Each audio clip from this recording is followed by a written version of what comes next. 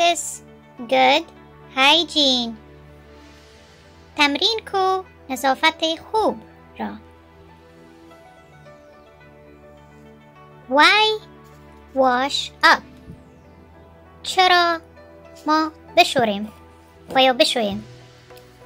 Whoa, Ali's hands have gotten so dirty. دستهای علی بسیار کثیف شدن. She's just finished working in the garden. او now کار خود را در باغچه خود خلاص کرد. Now she's starving. حالی او بسیار گرسنه است. Grandma reminds her to clean up before dinner. مادر کلان به یاد او میاره که پیش از نان شب او باید پاککاری کند. Gardening is fun, but your hands will probably be dirty when you finish. کارهای باغچه بسیار جالب و خوشایند است، اما تو باید دستهای خود را بشوری وقتی خلاص شدی. Think. فکر کن. Think about the last time you washed your hands. فکر کو درباره ازی که آخری وقت تو دستایت را شستی. Was the water you used clean؟ آیا آبی که با دستای خود را شستی پاک بود؟ Did you use soap؟ آیا صابون استفاده کردی؟ Did you scrub the backs of your hands and under your nails؟ آیا تو پشتای دستت همراه ناخن‌های چقیدی؟ You should wash for about 20 seconds as long as it takes to sing happy birthday. تو باید دستای خود را برای 20 ثانیه بشویی. همه وقت ما آهنگ سالگرد را میخوانیم به همه وقت. Washing your hands is one of the easiest way to stay healthy. دست شستن یکی از آسانترین راه‌هایی است که ما خود را صحتمند نگاه کنیم. She says that hand washing is an important part of practicing good hygiene. او میگوید که دست شستن یکی از مهمترین تمرینات نگاه کردن نظافت خوب است. Ali needs a routine to keep her body and surroundings clean. Ali یک روتین و یا عمل روزانه کار داره برای ازی که خود را و گردبر خود را پاک نگاه کنه. This helps prevent illness from spreading. ای کمک میکنه مریضی را از گسترش یافتن.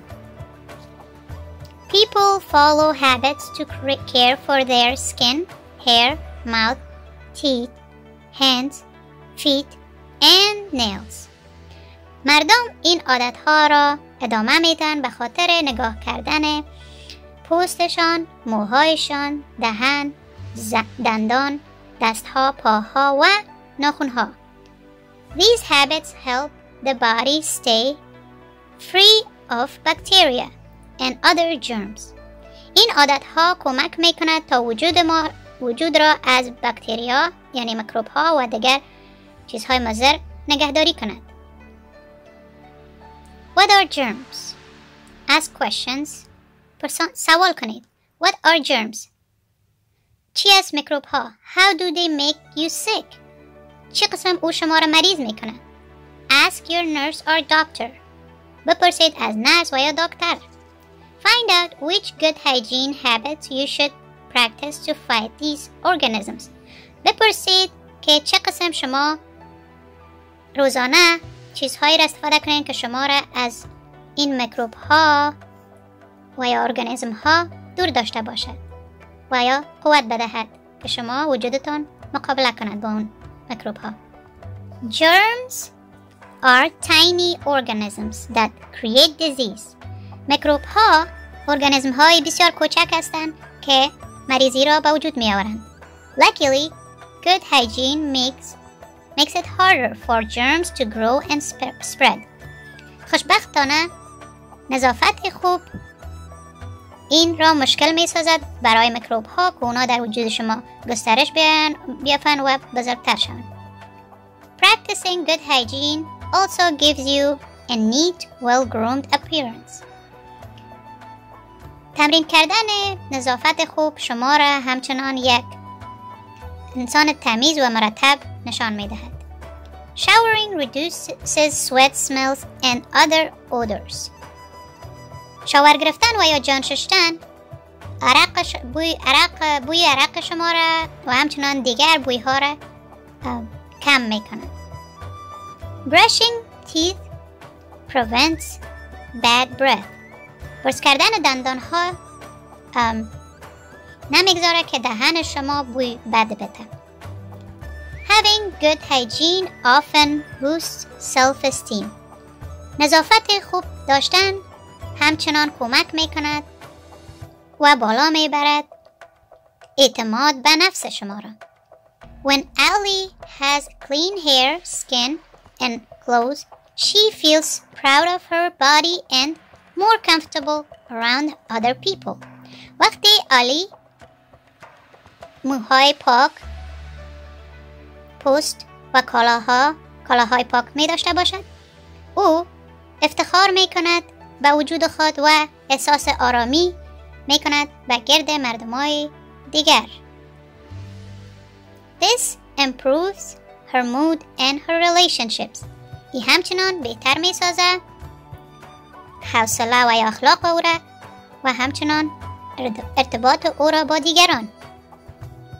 Good hygiene helps everyone around you stay well too. نظافت خوب همچنان کمک می کند کسایی که همراه شما یا در گرد بر شما است صحتمند بمانند. همچنان Always wash your hands after handling a pet. همیشه دستهای خود را بشورید بعد از اینکه شما حیوان خانگی خود را دست زدید. Basic body care.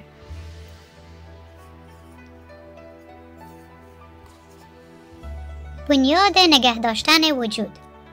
Ali heads to the sink after dinner. بعد از نان شب علی می رود به طرف نل. Grandma explains that people who practice good hygiene wash their hands several times a day. مادر کلان برای او توضیح می دهد که کسی که نظافت خوب خود را نگاه می کند او روز چند بار دستهای خود را می شورد. This includes before and after cooking, eating food, coughing, sneezing, using the bathroom, and touching pets. در آن چیزها شامل است وقتی شما پخت و پز می کنید، غذا می خورید، سرفه می کنید، عطسه می زنید، تشناب را استفاده می کنید و حیوانات خانگی و یا حیوانات را دست می زنید. Trimming your nails is also good hygiene. اصلاح کردن ناخن‌های شما همچنان یک نظافت خوبی است. This prevents germs from building up. این میکروب ها را نمیگذارد تا آنها زیر ناخن شما خانه جور کنند یا جا به جا شوند. Building underneath them. It reduces the risk of infections and hangnails as well. و همچنان کمتر می سازد شانس مریضی ها را توسط ناخن‌هاش. Grandma says Ellie's nails look well trimmed. مادر کلان می گوید ناخن‌های الی بسیار خوب اصلاح شده معلوم می شود. She notices how shiny and clean Ellie's hair is too. او متوجه می شود چطور موهای الی همچنان بل می زنه و پاک هست. Ellie says she washes it every other day and brushes it often. الی می گوید که او شاور می گیرد و یا جان خود را می شوید هر روز دیگر، هر یک روز بعد، و همچنان موهای خود را به زودی و یا بار بار شانه می کند. Ellie also takes a bath every night. و او همچنان جان خود را آبکش می کند هر شب. This stops dead skin cells from piling up. این کار اجازه نمیدهد تا سلول های مرده در روی پوست از او و جایش دید شود یا زیاد شود. It also clears away dirt and oil that make her skin and hair greasy. ای همچنان پاک می سازد کثافت ها و یا چربی روی پوست او را که و یا روی موهای او چرب معلوم نشود. Bathing helps Ali fight body odor too. شاور گرفتن و یا جان شستن همچنان امکانات از اینکه بدن او بوی بده را کم میکنند. So does wearing clean clothes. همچنان پوشیدن کالای پاک. Washing your hair at least a few times a week helps keep it shiny and strong. شستن موهایتان چند بار در یک هفته موهای شما را جلادار و قوی می سازد. The bacteria on dirty, stained clothing can create unpleasant smells. باکتری و یا میکروب و جاهایی که چتل شده بالای کالایتان چتلی میتونه بوی ناخوشایندی بده. This is also true of bacteria found in a person's mouth. این همچنان حقیقت داره باکتری که در دهن یافته می شود. Such germs often cause bad breath, cavities and gum disease. چنین میکروب ها به سبب وجود آمدن بوی دهن، سوراخ های دندان و همچنان مریضی بی‌رها می شود. What can you do to reduce these bacteria? چی شما می توانید بکنید تا این باکتریا را کم کنید و یا میکروب ها را کم کنید؟ Brush your teeth at least twice a day. دندان های خود را برش بکنید کم از کم 2 بار روزانه. Floss your teeth at least once a day. Floss بکنید دندان های خود را کم از کم 1 بار روزانه. These good hygiene habits are what give Ali her bright, beautiful smile. این عادت های نظافت برای علی یک خنده یا مسکای مقبول و روشن می دهد. Brushing your teeth helps keep your mouth healthy. برش کردن دندان های شما را صحتمند، دهن شما را صحتمند نگاه می کند. Dirty dishes often smell bad. ظرف های کثیف و یا چتل معمولاً بوی بد می دهند.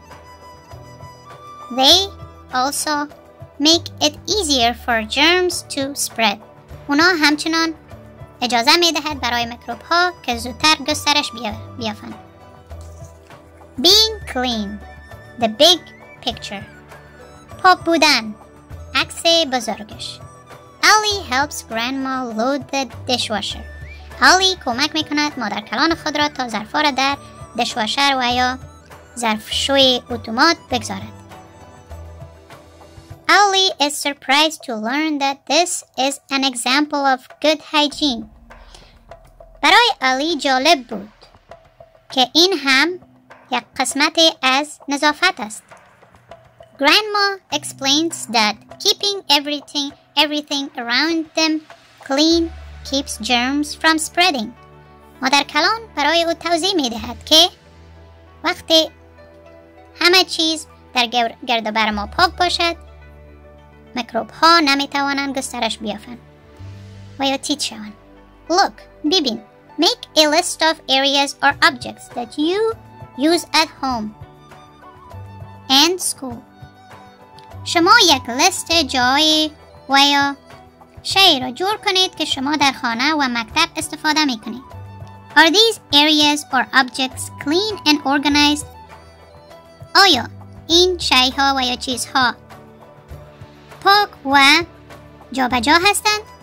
Do you spot any possible hygiene problem? آیا شما چیزی را می بینید که پرابلم نظافت دارد؟ If so, are you able to figure out how to fix them? اگر شما بله گفتید، آیا شما می توانید راه حل آن را پیدا کنید؟ When you have to blow your nose, always use a tissue. وقتی شما بینی خود را می خواهید که پاک کنید، همیشه دستمال استفاده کنید. Good hygiene makes it more pleasant to spend time at home, school, and other places. نظافت خوب خوشایند می باشد تا ما وقت خود را در خانه، مکتب و دیگر جاها بگذرانیم. Of course, that doesn't mean Ellie enjoys cleaning her room. ولی این معنی را ندارد که علی خوش دارد اتاق خود را پاک کند. Still, she finds it easier to study and relax there when it's tidy. ولی او میفهمد که این را خوش دارد وقتی در جای پاک او درس بخواند و استراحت کند. Ali has learned many good hygiene habits. Ali آموخته چندین عادت نظافت خوب نگاه کردن را.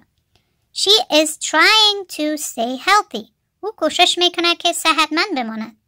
And she wants her surroundings to be clean and germ free. و او میخواهد که گرد و بر خود را پاک و بدون از میکروب داشته باشد. It's good hygiene to cough or sneeze into a tissue or your arm.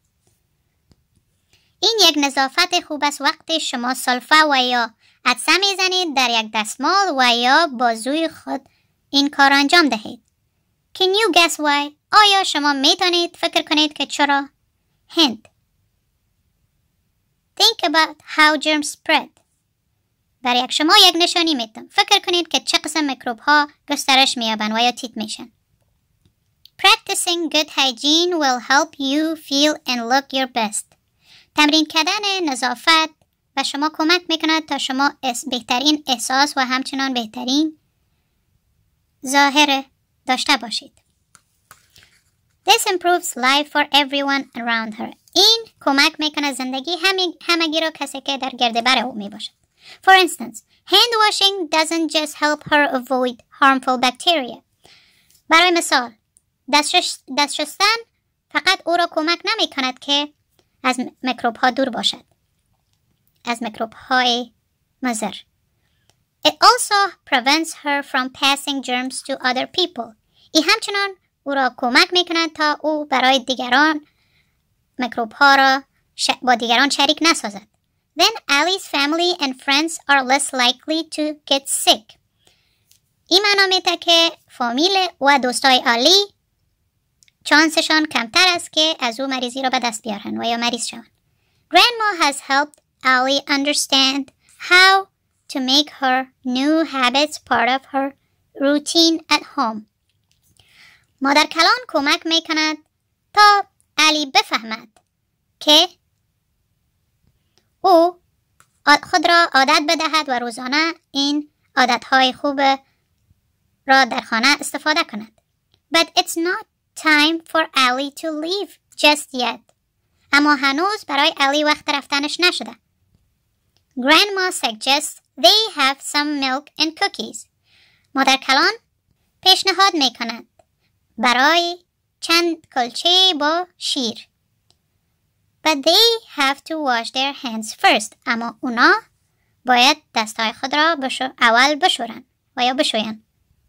دوستای عزیز، در این کتاب ما آموختیم که پاک بودن و یا نظافت بسیار یک جزء مهم از زندگی انسان ها می باشد و صحتمندی و آرامش انسان ها بسته به پاکی و نظافت آنها می باشد.